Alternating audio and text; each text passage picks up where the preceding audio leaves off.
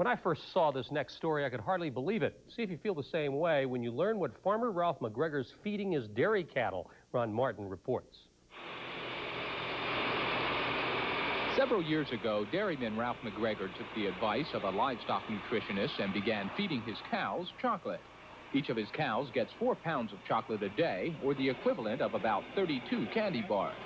It seems like a lot of candy, but when it's mixed into that total mixed ration, there's so much other material that it really isn't a chocolate or a confection pure as we think of it.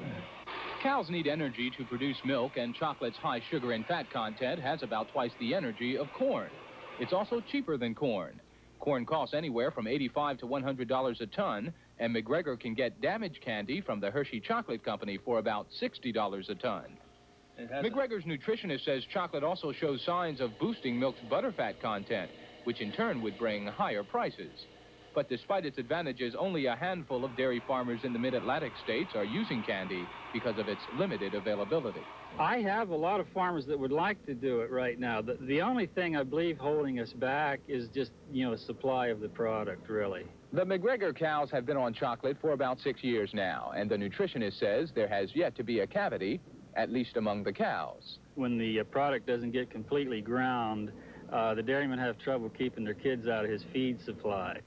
Ron Martin for NBC News in Dover, Pennsylvania. And the question we're all asking ourselves is, do the cows deliver chocolate milk? But we don't know the answer to that.